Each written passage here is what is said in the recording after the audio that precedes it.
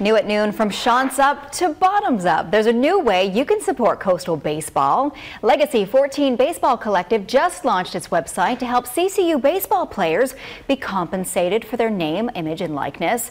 The collective is partnering with Steel Hands Brewing to produce the Legacy 14 lager. Starting this Friday, you'll see the lager on tap at several bars and restaurants around Myrtle Beach.